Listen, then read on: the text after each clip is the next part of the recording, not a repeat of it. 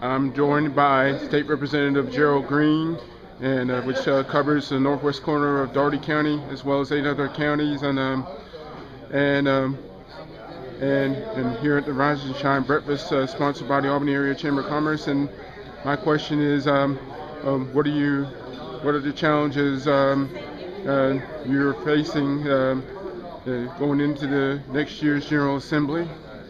One of the major challenges that we have that's facing all of us is to work to have a workforce in the state of Georgia that will bring in our the different companies that are looking for a trained workforce.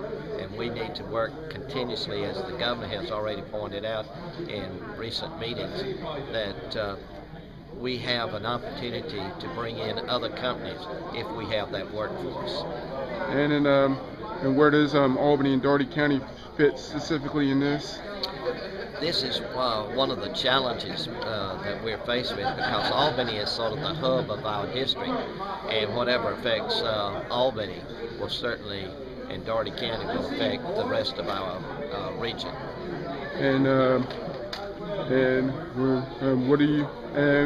What do you expect to happen if you pass your bills, proposed bills for next year? Well, we got a lot of bills that are already pending that are left over from last year, and at the same time new bills will be introduced. So we're going to have to wait and see what's going to be on the agenda as we move forward this next year. And thank you very much, Gerald Greene, State Representative for House District 151. Thank you very much.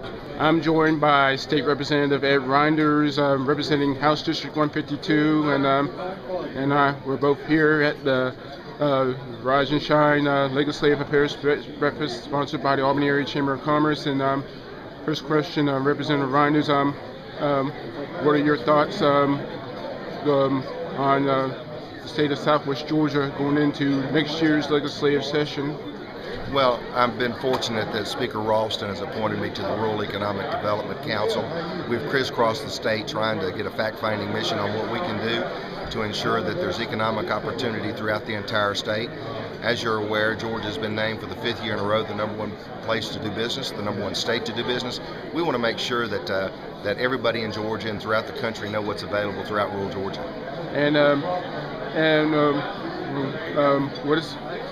you mentioned that Georgia has been named the #1 state to do business in for the 5th straight year. And what is behind that? What's been behind that? And what makes Georgia a great state to do business in?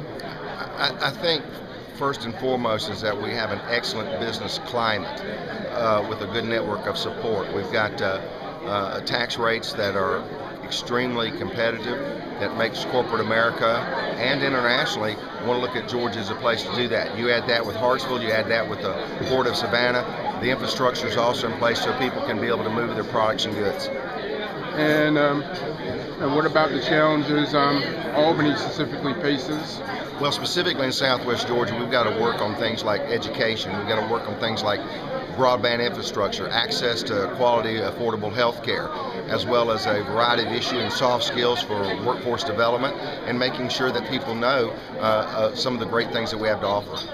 And thank you very much, Representative Rynders.